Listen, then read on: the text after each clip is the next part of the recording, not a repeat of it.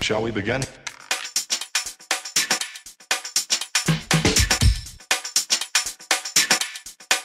Let's begin now.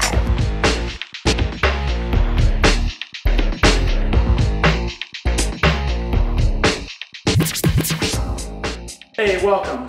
Today I'm going to talk to you a little bit about hard shell protective cases for my Profoto B1s. So these are great lights. They have built-in batteries or attachable batteries, but they're sensitive pieces of electronics. And so up until now, what I've been doing for, or using for protecting them while traveling is Pelican 1510. This is a great case. It's popular because it is the largest size you can put in the overhead compartment on an airplane. So popular in that regard. The problem is that the padding inside doesn't actually protect the lights very much. They'll fit inside, but they don't protect from shock. I had this fall out of the back of a rental car when I was in Hawaii, and actually the impact of it hitting the ground broke one of the flash tubes in the lights, which was a very expensive problem. So I decided I'm actually going to start putting my camera gear in this one, so I have another use for this one anyway. And I upgraded to this. This is a SKB. It's 22 by 17 by 8.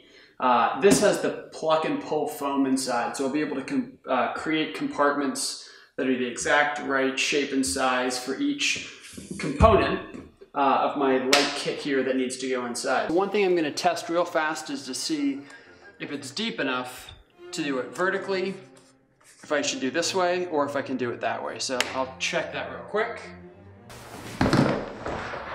Alright, so I'm going to take these layers out. Bottom there.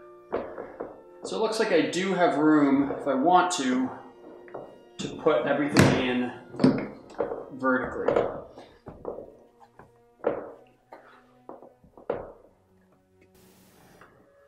Alright, so I'm going to start here with one of these. Now, I don't want to push this all the way up against the side because then there's going to be no cushion. That kind of defeats the purpose here. So I'm going to bring it in by just a couple cubes. So there's my edge. So I've got, maybe I'll leave 2 rows of cubes right there.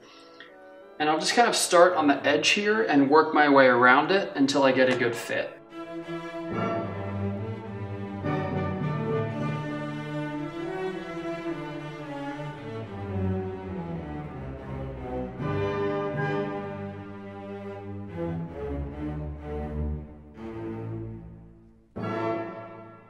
As you can see here, I just fit it in. It's snug. I might have to take out another row, but I would way rather take it out later than take out too many when I'm starting. So for now, I think it's a pretty good snug fit. Sometimes you've really got to mess with it. As you can see, for this light, I wanted, you know, it's not a perfect rectangle all the way down. It's a round light, so at the bottom of it, it doesn't have to be as thick. So anyway, you gotta really just think about the shape of the thing that you're putting in there, and then start digging.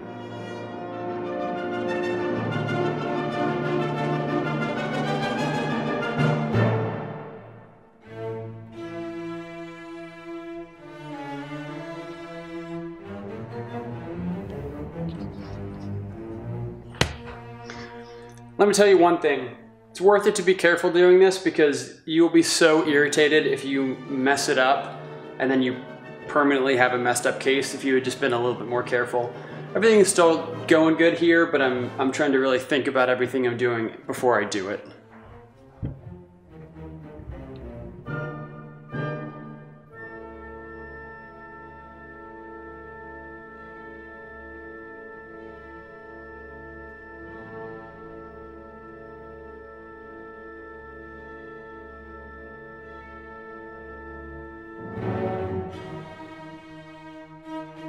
Alright, so as you can see, these lights are pretty deep. So we had to cut through, there's 3 adjustable layers, or there's 3 separate layers of foam here. Now for the next items, the batteries, these probably won't need to go as deep. Because I have depth real estate here for these small items, but I don't have tons on top here, I'm gonna put them in this way because that's their smallest footprint. So I'm gonna start digging these out.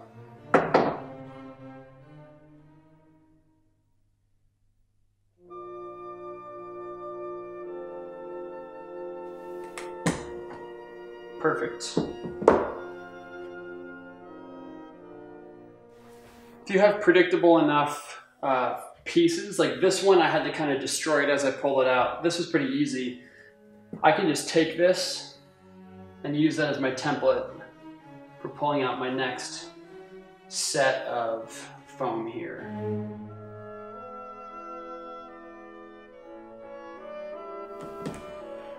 Perfect. And there's my final setup. Hope that was helpful. Thanks for watching.